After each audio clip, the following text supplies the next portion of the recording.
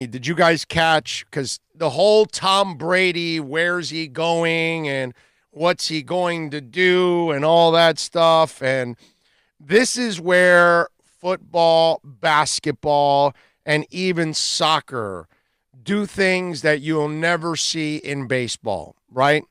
And yesterday, did you catch the Julian Edelman tweet?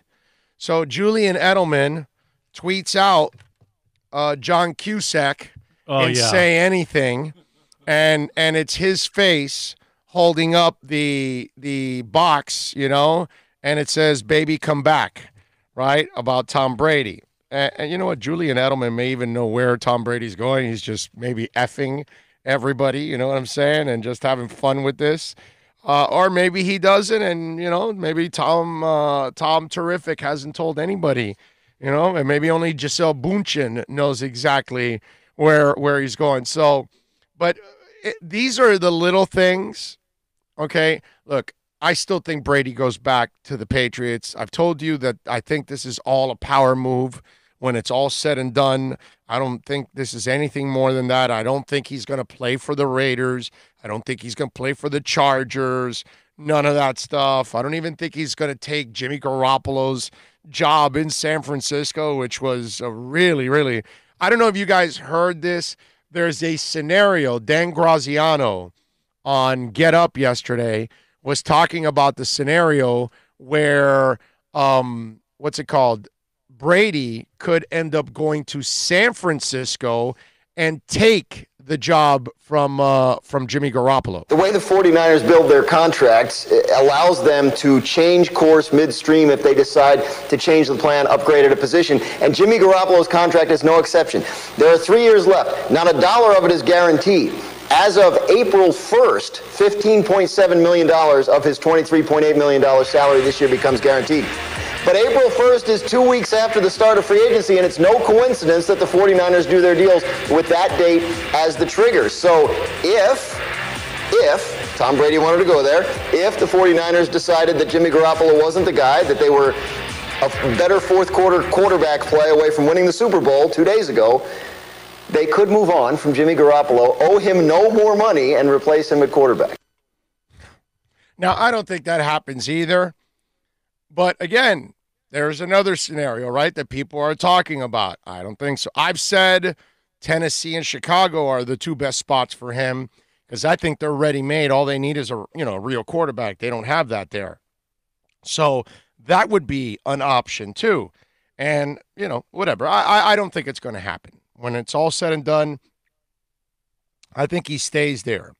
Now, this is not why I bring it up. I bring it up because this is something that goes viral, right? Edelman tweets it out, and then that thing obviously goes all over the country, heck, all over the world, because you've got football fans all over the world that are interested in where Tom Brady is going to go, especially, I'm sure, Patriots players are Patriots fans all over the world are very interested in all of this. So by Edelman doing this and it going viral, it's on every newscast, all of that, it's been liked 74,000 times. It's been retweeted 12,400 times, okay? It's been commented on 832 times. So this thing obviously exploded, right? These are the things they don't do in baseball. They don't know how to bring attention to their game and their sport and have fun with social media. They're so out of touch with social media. They're so out of touch with millennials. They're way out of touch with Generation Zs. That's the younger crowd. Those people have no interest whatsoever in baseball. Very few kids. It's so minimal. And these little things, they know how to promote their sport. They know how to interact. Did you see the John Morant, Steph Curry social media stuff that went on? Right? The whole Iggy thing. Iggy's in jail there in Memphis. They don't let him out. They don't trade him, whatever, all that. And so, Steph tweets out a picture with Iggy in the championship and, basically saying, hey, he helped us win a championship, This guy's a hell of a player. John Moran then tweets out Kevin Durant with the championship. You know what I'm saying? So it's just kind of going back and forth with all this. And again, that's fun. It goes viral that you've got the players going at it and having fun with this thing. And it's not anything like super personal or anything like that, but it's still kind of taking little digs at each other. But in the process, you're putting your sport out there. You're putting headlines out there. You're getting people to talk about you. You know what I'm saying? It takes a Mookie Betts trade for us to talk about baseball. Okay? And it's just going to go under the bridge, like water under a bridge, like nothing within a day or two. And everybody will forget about it because it's baseball. And I was just looking at those examples of John Morant and Steph, about Julian Edelman, all of this. These are things that I wish baseball players would wake up and look at how they need to grow their sport. Because you think about it, if the Red Sox are worried about money, that's not a good thing.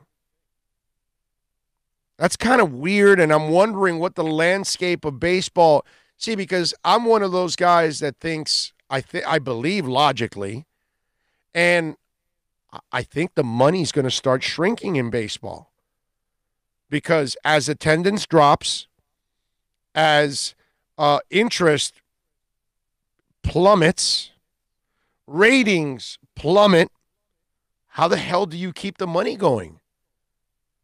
There's no way of doing that. If less and less people are interested in baseball, advertisers and TV stations or TV broadcasting networks are going to know that. So there's no way the same kind of flow or even bigger flow is going to be coming in. And I wonder if the Red Sox were thinking that. I heard Jeff Passan talk about, the Dodgers, they had flexibility and they had, a great minor league and all that. Yeah, it's great, but the Dodgers, the Yankees, the Red Sox, the Cubs, those are teams that normally don't worry about money. It's kind of weird that the Red Sox are so worried that they need to get under the luxury tax. And remember, the Red Sox own their own network. So they have another, stream of revenue that's coming in that a lot of teams don't have. Because there's a lot of teams, they may have a TV deal, but they don't have a TV network. When you've got Yes and you've got Nesson and you got stuff like that, that's a lot of money that you got coming in.